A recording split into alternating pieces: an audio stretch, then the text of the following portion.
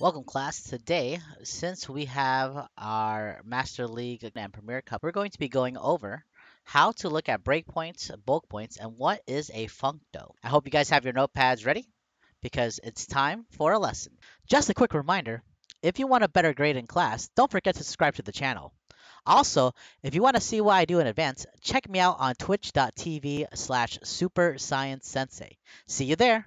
When you guys have Pokemon inside that might be good for PvP, when you guys are thinking about Master League or Premier Cup, a lot of times people will tell you that you should only power up Hundos, right? Now, the reasoning behind that is because inside Master League, you can max out the stats to the highest amount available. And as such, if you guys have a Hundo, you guys have the best Pokemon available. Today, we're going to look at those times where you guys might not have a bunch of hundos, myself included, and you guys want to use a Pokemon that is, let's say like a 96, 93, or worse. And you're going to find out today how you can figure out whether or not it's useful, whether you can power it up, and so that way you can see if the Pokemon is going to be as good as a other hundo. You want to see what matchups you win, what matchups you lose, and how to look for that. Now, the cool thing about understanding how breakpoints and bulk points work is that it does not matter whether it's in Great League, Ultra League, or Master League on how you specifically look it up. What does matter though is that you make sure that whatever Pokemon you do decide to put in your dust for the matchups that you really care about the most, you hit those breakpoints and you hit those bulk points. Okay, so Um, for our example of what we're going to do today for our breakpoints and bullet points, I'm going to use the example that I have today, which is my Groudon, which I got lucky traded with a friend with Fire Punch. That is a 14, 14, 12. So, Groudon's a pretty good Pokemon for Master League. Groudon that I got from this lucky trade, it wasn't a hundo, but I used the lucky trade on it, and it has Fire Punch, so it's Legacy. And I want to figure out whether or not I should use this Groudon for Master League.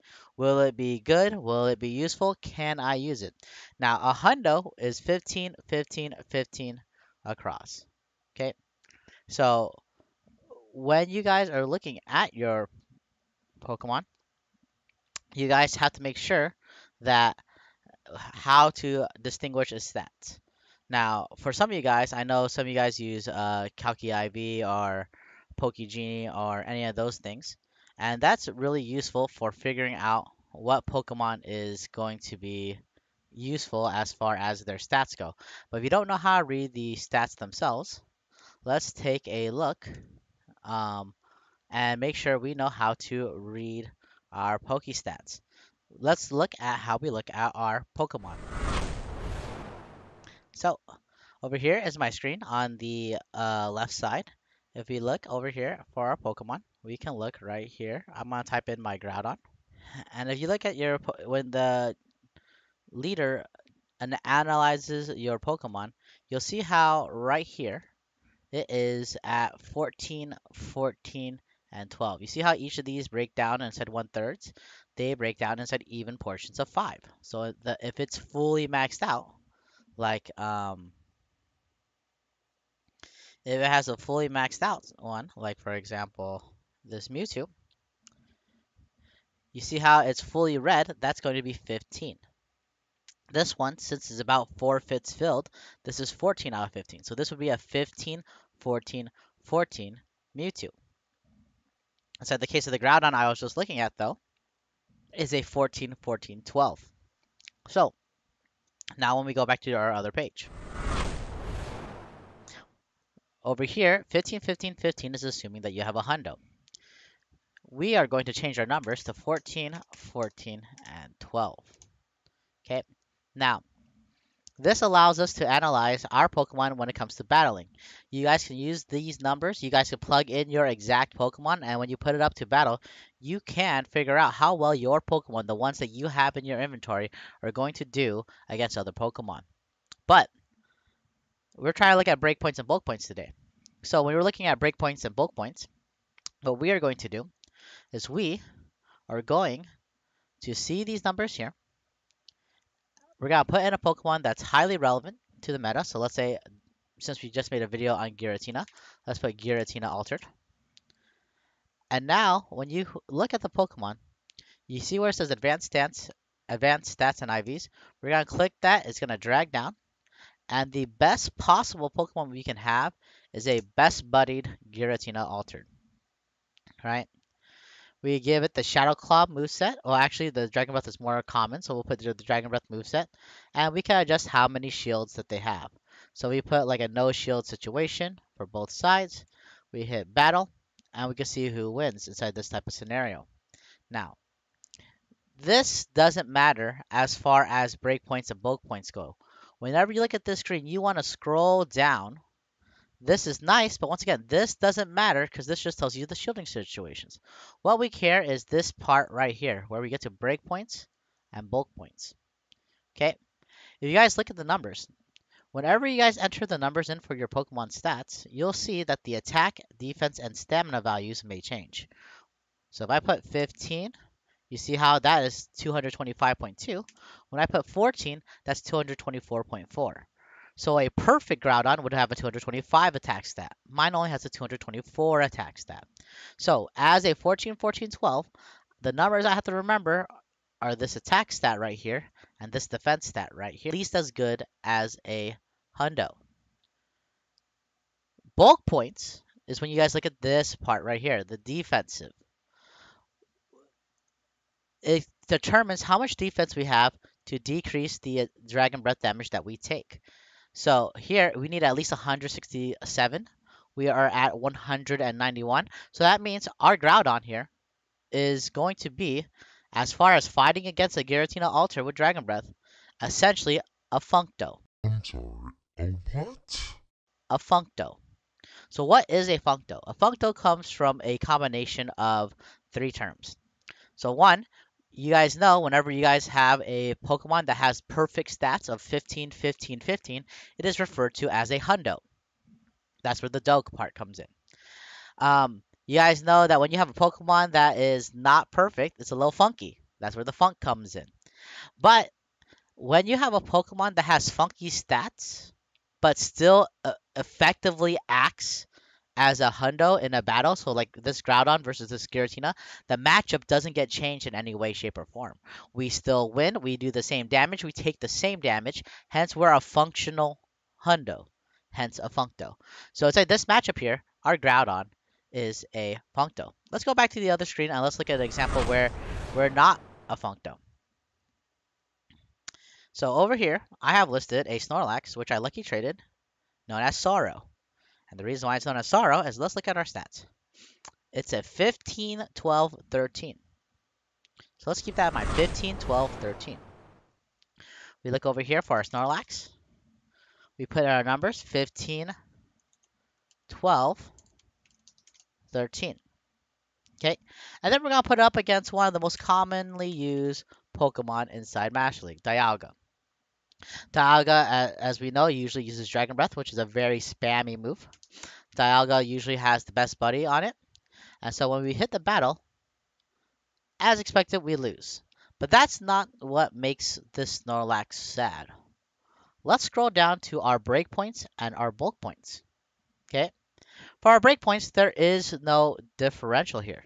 The lick damage is based off of 92 attack. We have max attack, so we don't even care about looking at our attack stat. But what we do care about is this defense stat. Our defense is 143. Dragon Breath damage. Let's look at this bulk point right here. If you have if you have less than 143.92, you're gonna be taking 6 damage. You guys see that? So the reason why this Snorlax is named Sorrow is because it is one, not even one full point. It is 0.92 defense, lower than the defense to guarantee safety. So every single time this Dialga does Dragon Breath, and we can look at this. There's 1, 2, 3, 4, 5, 6, 7, 8, 9, 10, 11, 12, 13, 14, 15, 16, 17, 18, 19, 20, 21, 22. It does 22 Dragon Breaths. That's 22 extra damage because of the 1 point of defense missing. So this Snorlax right here would be horrible for me to invest in because it gets 22 free damage by using Dragon Breath. That is approximately 4 weakened Dragon Breaths, 4.5 weakened Dragon Breaths. That means this Dialga is getting 4 free fast attacks as it's shipping my Snorlax down, right? That makes investing into this Snorlax right here, investing into this Snorlax would be pointless. I got this from a friend who went to Korea and they traded me because they had a really old one, and I got a lucky trade. It came all the way from across the world. I was like, ooh, sweet, maybe it's a lucky trade, and it's sorrow now. It's just sorrow now. Okay, so that is what you want to look at. See this Groudon on the other hand, with much less impressive looking stats, right? This much less impressive looking Groudon, right? 14, 14, 12 actually does function as a Functo. If you want to look at the breakpoints and bug points and Functo for each and every single mon and see if your Pokemon is worth investing in, then you should go on PvPoke, look at the rankings, look at Master League, and for every Pokemon you think you're gonna see, so like I would suggest probably the top 30, maybe the top 40, or at least if you've played inside the league before, you know which Pokemons are gonna be common. Like for example, I would say Giratina Alter's common, Zekrom's common. These are gonna be common. This is gonna be common. I wouldn't test for Mew usually. I don't think that many people are gonna use Lugia, but you could test it anyway just to be safe. But if you want to be safe, you test the top like 50 Pokemon, right? You test every single one of them, and you look at how they will affect your damage. So for every single one of those, you will put in your Pokemon's numbers. You'll put in their stats. You will look at the opposing Pokemon at level 40. They don't have the best buddy boost. And see if your breakpoints and bulk points match up. We do. Then later we put it at level 41. Do the exact same thing. Oh, look at that. They it still doesn't mess up any of our breakpoints and bulk points. And if that is true for every single matchup, then you are going to be perfectly fine. A less specific but more a quicker way to plausibly do this is we can go to the team builder. When you go into the team builder, you guys can put the Groudon in, and then there make it a level 41. You can put the Groudon in, and make it my not best buddied Functo. You can rate the team. We ignore all these numbers, but what we do care about is this right here. 224 wins, 33 losses, 0 draws. 219 wins, 38 losses, 0 draws. So you see, I lose 5 more matchups. So what you're going to do is we're going to take a look. We're going to put these Pokemon in for the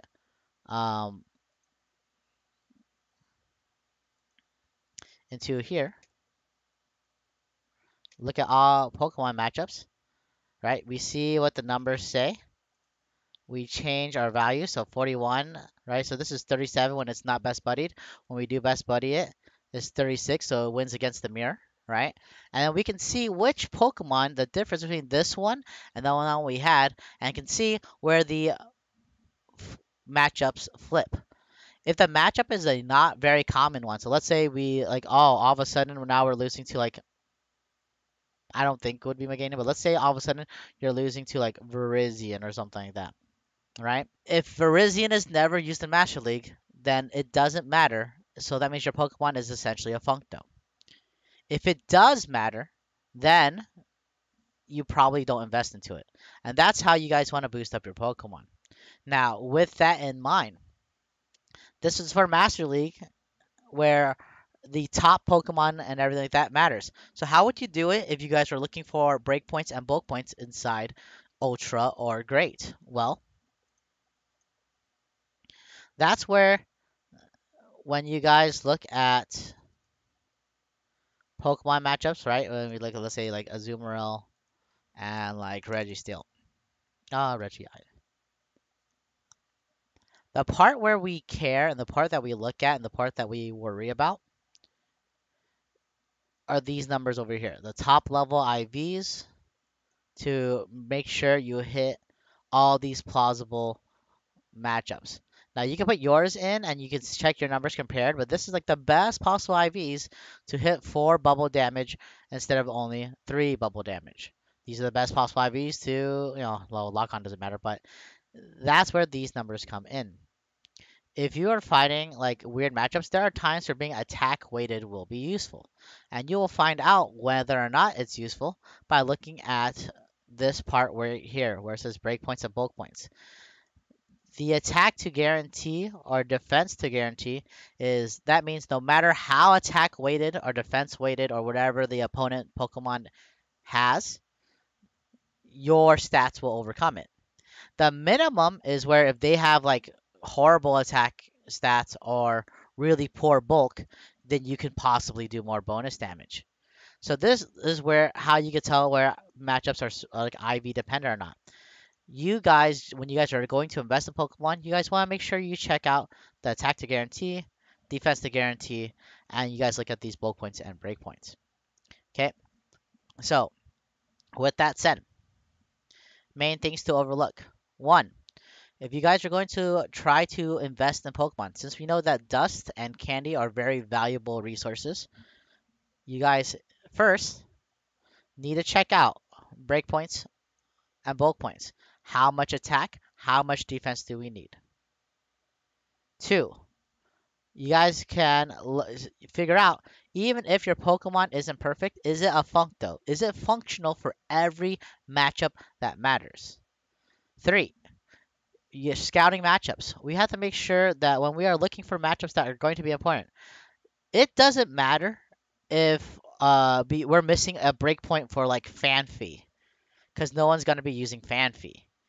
But if we're missing a breakpoint on, let's say, Dugong, then that might be very critical because Dugong is pretty prevalent inside the Great League meta. So you guys use your own discretion, use your own thought processing, figure out what Pokemon should I power into? And if I am going to do it, I have to make sure that it matches what we are looking for. Does it win the matchups I care about? Is it the same as a hundo in the matchups I care about? Am I doing extra damage or less damage for the best possible stats? If you guys hit all of this, you guys will be fine and dandy. So with that said, I hope this video helped you out. I hope you guys learned a little bit more about breakpoints, bulk points, functos, and scouting matchups. With that, class is dismissed.